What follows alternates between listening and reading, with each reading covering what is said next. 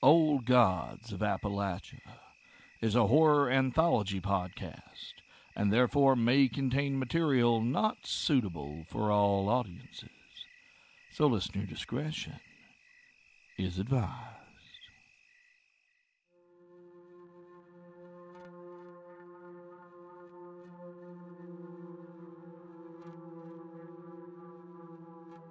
Frank Tilley was not a nice man, nor one beloved by his community.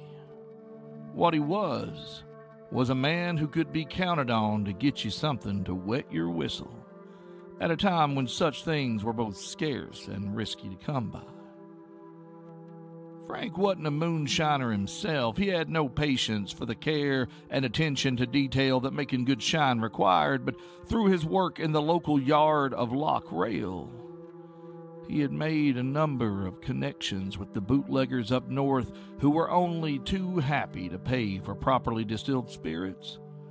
Those that were not likely to make you go blind or even kill you, as the bathtub gin and other liquors made by amateurs looking to cash in on the black market created by that unfortunate amendment passed in 1920 had been known to do. Quite a few of the men and women of Appalachia had learnt the fine art of distilling at their granddaddy or mama's knee, just as they had learnt from theirs, going generations back, all the way back to their ancestors in Ireland, Scotland, or other such far-flung places. Frank was the man who brought the fruits of their labor to a market only too eager to pay a premium for good spirits. About half the folks in Baker's Gap tolerated Frank because he was useful, and the other half because they was scared of him. Frank was a big man. Had to be 6'4" in his boots at least, and meaner than a copperhead with his tail tied in a knot, particularly when he was in his cups. And given his secondary occupation and his taste for whiskey, Frank was known to tie one on pretty much nightly, usually over at Bill and Arnie's place. See, the Ward family had run the local hardware store long as anybody could remember, and as the eldest son, Bill Ward had inherited the family business when their daddy passed. His younger brother, Arnie, had run the town's only saloon up until Prohibition passed, at which point the brothers had done what any sensible businessman would do. They converted Arnie's bar into a fine, upstanding diner of the sort you wouldn't mind to take your mama to, and moved all the taps and all the liquor into the basement of the hardware store, where for a very small and reasonable fee, one could join Billy and Arnie's chess club and drink privately to their heart's content. Now, the Ward boys never got too much trouble from the law, possibly because the county sheriff, Andy Hodge, was Bill's wife Bonnie's older brother, and it probably didn't hurt that Andy also enjoyed a complimentary membership to the chess club. In gratitude for his service to the community, of course, Andy often stopped by for a drink after his shift ended, which was lucky, because the only real trouble Bill and Arnie ever had was Frank Tilley. Frank was ill-tempered at the best of times, prone to arguing over the slightest perceived insult or injustice. When he was drinking, he either got boastful and boisterous, on which evenings he was prone to get handsy with any lady in their establishment who happened to be within reach, or sullen and silent. And those were the nights that made Bill and Arnie nervous. The nights they were damned grateful to see Andy walk through the door, because that's when Frank could get violent. And nobody needed that. But such was the case one cold evening in the fall of 1927. When the sheriff came around the back of the hardware store and down the stairs to the basement, kicking mud off his boots on the rug outside the door before he pushed his way inside.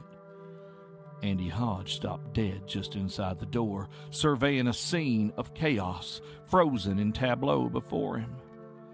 Carl Miner lay on the floor with a busted nose, apparently unconscious. Bill was crouched down trying to bring him round, while Arnie was coming around the corner of the bar with a baseball bat in hand. Frank Tilley had Eugene Doherty by the throat, shoved up against a pillar, and poor Gene's face was turning purple, while Andy's little sister Bonnie was coming up behind Frank with Bill's 12-gauge aimed at the back of his head.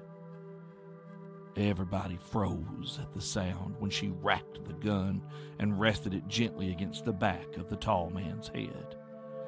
"Whoa now," Andy called out, holding his palms up and out in a gesture of peace. "Everybody just calm down. What in the hell is going on here?" It was Bonnie who spoke first, her blue eyes flashing with anger. "You know exactly what's going on here, Andy Hodge. Same thing as happens too damn often. Frank here is treating my husband's establishment like it's his own personal boxing ring, and I, for one, am getting mighty tired of it." Bonnie Ward was a good church-going woman. Andy could count on one hand the times he'd heard her cuss, so he knew just how close to the end of her patience his sister was. The shotgun being another fine barometer. Andy took a deep breath. "Mr. Tilley," he called across the room, "why don't you go ahead and put Mr. Doherty down? My sister knows her way around a firearm, and she don't look too happy with you right now. Oh, and poor old Eugene's about blue." Andy saw Frank's eyebrows knit, thinking about it. Weighing his chances, no doubt, the idiot. And for a second he thought the man was going to keep on squeezing, but finally he let go, his hands falling to his sides in surrender. Eugene Doherty fell to the floor like a sack of potatoes, gasping for air and scuttling away from Tilley across the floor back toward his friend Carl Miner, who seemed to be coming around. Now Andy turned his attention to his sister. "All right, Bonnie, I understand you're frustrated, but I'm going to need you to put that bean shooter down," Andy said, gesturing slowly toward the ground with his outstretched right hand. "The law's here now, and you just let me take care of this, all right?" Bonnie didn't look too happy about it, but she did as he asked, stepping away from Frank and unracking the shotgun carefully, just as their daddy had taught her. Everybody in the room relaxed at that, the tension melting away like snow on an April morning. "Now, Frank, looks like to me you had enough for one night," Andy said to the man at the center of all the fuss. "Seems it's about time for you to head on home to your wife." He caught Bonnie's glare. Everybody knew Frank Tilley was nothing but a cross for his poor wife to bear, and quickly changed course. "Or better yet, you go find someplace to park your truck and sleep it off. You ain't no good to nobody state you're in." Frank took a moment to collect himself, straightening his collar and retucking his shirt while glaring around at everyone present, before snorting derisively. "Fine. I got better things to do anyway." He clapped his brown fedora onto his head, shoved his way past Andy, and was out the door and gone. A collective sigh of relief made its way around the room. It was the last time any of them would see Frank Tilley alive.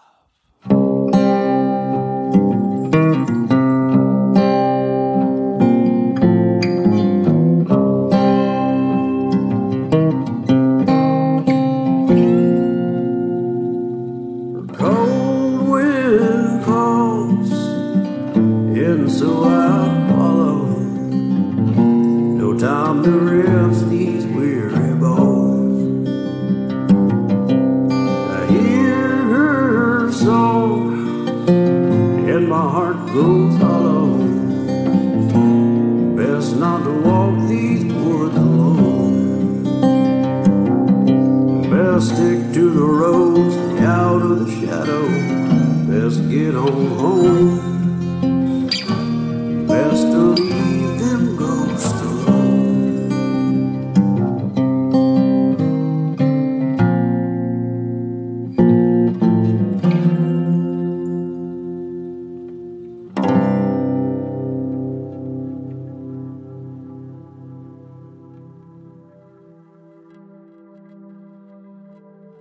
It was nearly 2 in the morning when Sheriff Andy Hodge was roused from his warm and cozy bed by a telephone call from the deputy on duty, one James Mutter. A near accident on the railroad tracks just off Dry Gap near the reservoir. A train that had left the station over in Tipton and should have long since made its way up to Paradise was found stopped on the tracks out in the county by the next train coming. To everyone's relief, the engineer of the second train had spotted the first and managed to bring his locomotive to a stop in time to avoid a collision. Concerned that the crew of the first train might have had some engine trouble or other misadventure that required assistance, the conductor of the second had gone down to investigate. What he found had sent him running for the last farmhouse they'd passed to ring up the sheriff's office. About halfway down the line of boxcars hauling coal, backer, and other goods up north, a couple of flickering oil lanterns had been set on the ground, casting a dim glow onto cases full of glass bottles that had been upended and shattered. The air was filled with the distinctive, stinging aroma of moonshine. On the tracks before them, one of the stopped boxcars yawned open in a way that made the conductor unaccountably nervous. The darkness and cold inside that car seemed to seep out, finding its way through his coat and into his clothes. As he drew near and his own brighter and more modern flashlight illuminated the area, the conductor saw that a deep, reddish-brown stain spread across the grass and soaked the sandy dirt around the tracks. Blood. When he shone his light up into the open boxcar, he could see that blood had seeped into the boards and dripped from the open lip of the door. Its source seemed to be the crumpled, broken bodies of the two brakemen within. The conductor had stumbled back from the car, fumbling inside his coat for his pistol. Train robbery not being entirely unheard of, most conductors carried some sort of firearm, though he'd never felt the need for it before this night. As he pulled the gun from his coat, he felt something. Some spindly, long-legged thing skitter across his foot with a soft chittering sound, and he felt that cold sweep out of the boxcar, seeming to come for him, wrap itself around him, and the conductor had decided that discretion was the better part of valor. Whatever had happened to this train crew, it was obvious they had made an unscheduled stop for some illicit purpose, and he wanted no part of it, no thank you. He'd run straight back to his own train, issued orders that his own crew were under no circumstances to leave their post, and hiked back along the tracks about a half mile to the last house they'd passed to telephone for help.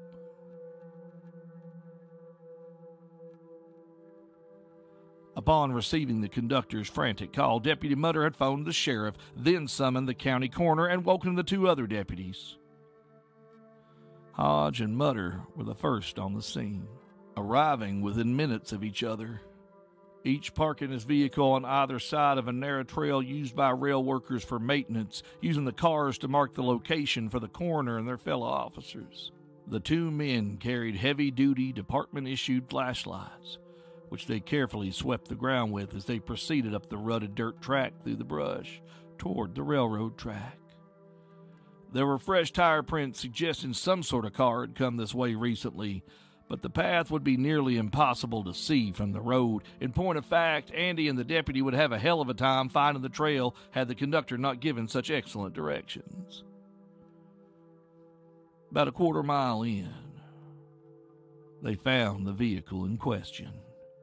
A dark Packard pickup truck, which Andy noted looked familiar, though he couldn't place it right away, and a little ways beyond that, the little clearing the conductor had directed them to. The lanterns had guttered now, but the officers' torches illuminated the scene the man described well enough. The crates of what was clearly moonshine smashed on the ground both outside and within the boxcar, the ground soaked in blood, and the two brakemen dead inside the car. Looked like another sale of bootleg whiskey gone wrong. Although Johnson County was a quiet place, it wouldn't be the first time that rampant crime that seemed to be a natural consequence of the 18th Amendment touched their community. Andy sent Deputy Mutter toward the back of the train to search for the rest of her crew, while he turned toward the forward cars and began making his way towards the engine. The woods on either side of the train were strangely quiet. Even in winter, he'd expect to hear the call of owls or the scurrying of small critters through the dry leaves, but the air was silent and heavy, and the sheriff's hard-soled boots seemed loud as they crunched in the sandy gravel on the side of the tracks. He found no one in the other cars, not even a dozing train hopper. As he neared the engine, he felt the temperature drop sharply, his fingers and face growing numb. "Jesus," Andy grumbled and transferred the heavy flashlight into the crook of his elbow for a moment. He raised his cupped hands to his face and blew into them and rubbed them together vigorously to warm them. The flashlight's beam bounced wildly around him, now illuminating the ground ahead, then the trees to his left. Something darted past him, barreling between his feet, and Andy nearly lost his footing. It was the size of a cat or a small dog, and it was moving fast. He fumbled for his light, trying to get a better look as it scuttled into the trees. Well, he knew that wasn't a cat, not with a skinny, hairless tail and long, gangly legs. It looked more like a large possum or a huge rat, but no, not quite that either. It was wrong somehow. He thought he could almost see its spine, but no, that couldn't be. No, nothing that hurt or deformed like that could live, and at least not move like that. No, it just had to be a trick of the light. Andy swept the trees with his flashlight searching, but found no further sign of whatever it was. Shaking his head, he returned to the task at hand. Abandoning his search of the boxcars for now, all the other cars appeared secure anyhow, and proceeding to the engine. He did not find this train's conductor, nor her engineer, nor her fireman. What he found instead was Frank Tilley's head. There was no sign of his torso, nor his limbs, but his head had been wedged in between the spokes at the top of one of the engine's driving wheels, a grim and clearly calculated display. The eyes wide open and staring in terror at whatever had been his last sight in this world. Andy Hodge stumbled back into the trees and was promptly sick. He would not be the only one. Although the coroner was made of sterner stuff, the deputies of Johnson County were unused to violent crime on this scale. Frank Tilley was not a nice man, nor one beloved by his community.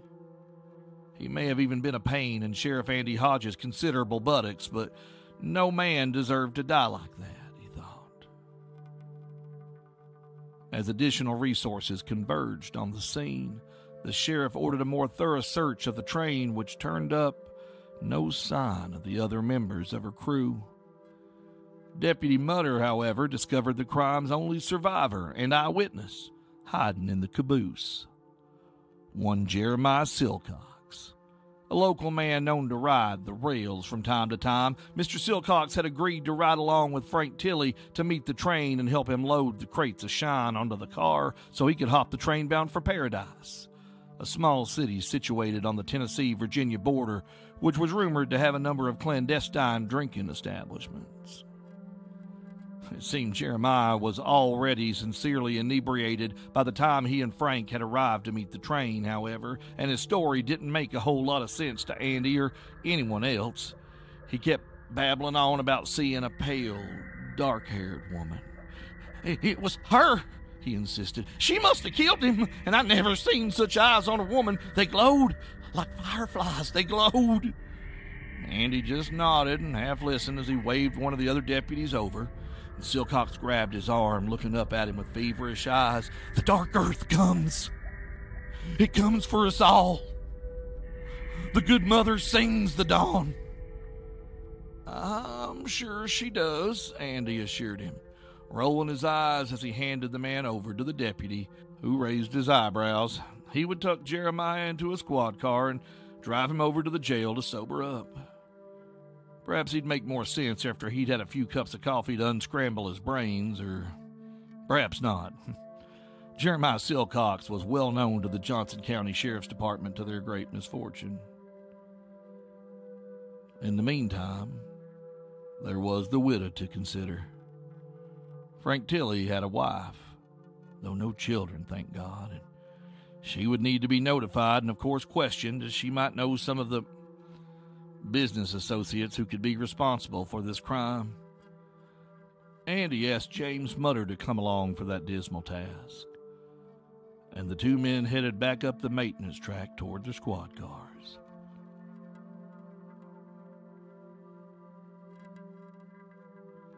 The old farmhouse where Frank Tilley had lived with his wife Coralie stood in the shadow of the deep pine woods on the far side of the reservoir. Its once white paint was chipped and faded. The tin roof was rusty and the front porch sagged and the steps canted precariously to the right. One of the windows on the front side of the house, the kitchen maybe, from the look of it, had been broken and haphazardly patched with a piece of cardboard that had clearly seen better days. As Andy Hodge steered his patrol car up the narrow dirt lane that led into the Tilley's yard, the sky was just beginning to lighten, though the house, nestled into the pines, stood in deep shadow. It was dark and presumably cold. No smoke issued from the chimney to indicate a fire lit in the wood stove, an uncomfortable but often necessary bit of cost savings round these parts. Mrs. Tilley must not be up yet. Andy parked the car to the side of the house, and Deputy Mutter pulled in behind him. As Andy stepped out into the cold November morning, the deputy opened the door of his own cruiser and made as if to join him. Andy waved him off, motioning that he should hang back, and Jim stayed put, leaning against the open car door. He watched as Andy made his way across the yard, his feet making soft crunching sounds in the hard frosted grass, and walked gingerly up the leaning stairs onto the porch. He hesitated for a moment before knocking. The house was silent.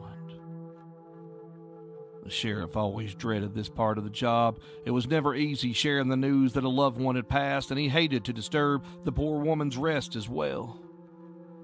Better he'd come later, once Miss Tilley was up and dressed and had a cup of coffee in her, but there was nothing for it. Duty called, and as always, Andy Hodge answered. He raised a hand and knocked on the door, waited a moment, listening for some sound of her shuffling around inside, and when he heard no response, he knocked again, a bit louder this time. Waited. Third time, Andy knocked even louder and called out, "Mrs. Tilley! Coralie! It's the Sheriff Andy Hodge. I'm sorry to wake you, but we need to have a word."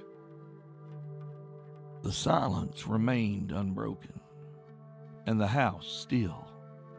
"Huh," Andy said thoughtfully, stepping back from the door.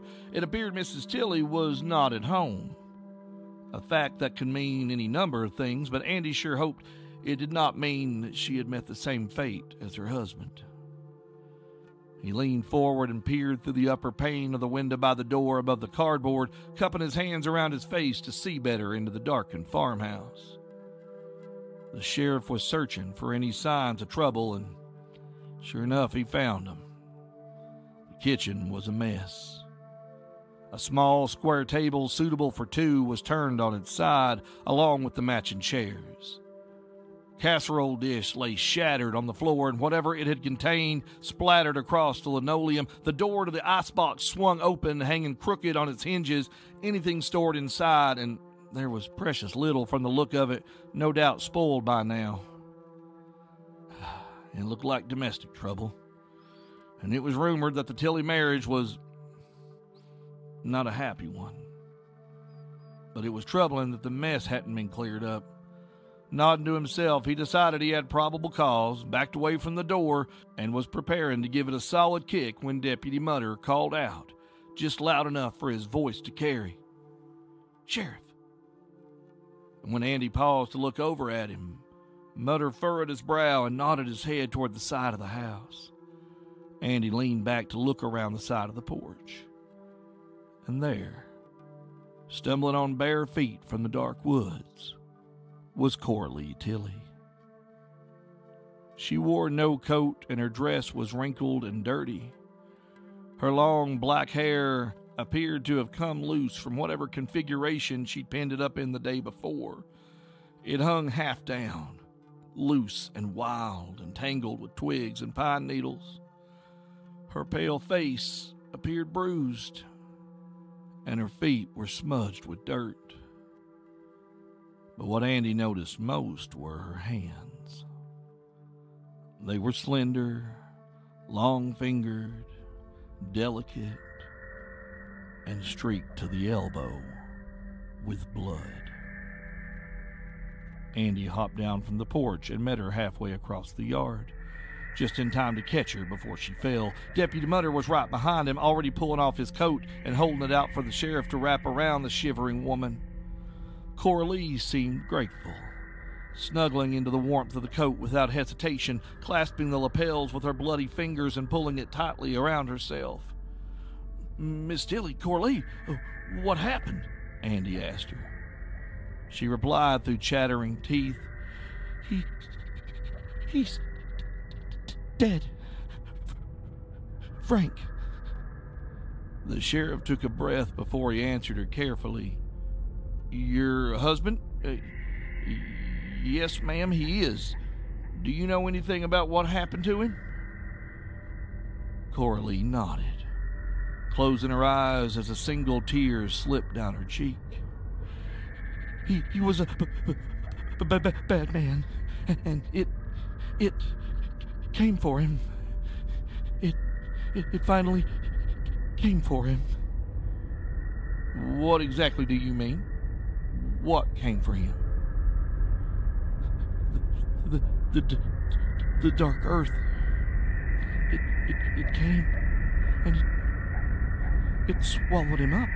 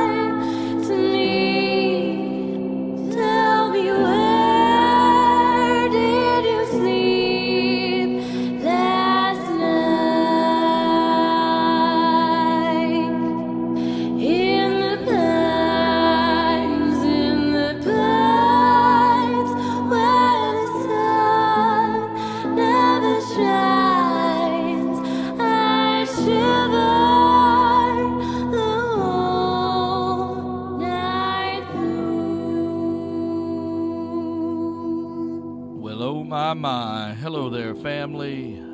Welcome to Act 2 of Season 2 of Old Gods of Appalachia in the Pines. It is good to be back with y'all. I want to thank everybody for holding space with us last time around as we offered you that little bridge into Act 2. And now here we are, my good and dear family. A crime has been committed. The authorities have been called, and there are dark things in the woods. Whew. Y'all aren't ready for this. Miss Cam Collins is the one driving this train, and you can't get off now. It's far, far too late. We want to give a shout out to all of our patrons on Patreon. Literally, your support makes this show possible, keeps the lights on, and keeps us growing and improving in every way, shape, and form, because contrary to popular belief, it costs money to make things like this, and we appreciate and depend upon your support. If you'd like to become a patron, you can head over to patreon.com/oldgodsofappalachia, and for as little as $1 a month or as much to as you want to give us, you can gain access to all kinds of cool stuff, from digital goodies like wallpapers and music, all the way up to unique storylines like Build Mama a Coffin and Door Under the Floor, and a whole brand new storyline to be announced sometime in the very near future, all by joining us at patreon.com/oldgodsofappalachia. We depend on you. Help us bring the darkness to your door. For more information on our social media, our Discord server, head on over to oldgodsofAppalachia.com. Links to all those things are right there. And we love you, family. We desperately could not do this without you. Old Gods of Appalachia is a production of Deep Nerd Media. Today's story was written and directed by Cam Collins and performed by Steve Shell. Our intro music was by Landon Blood, and our outro music is performed by Keena Graham of Blood on the Harp. See you soon, family. See you real soon.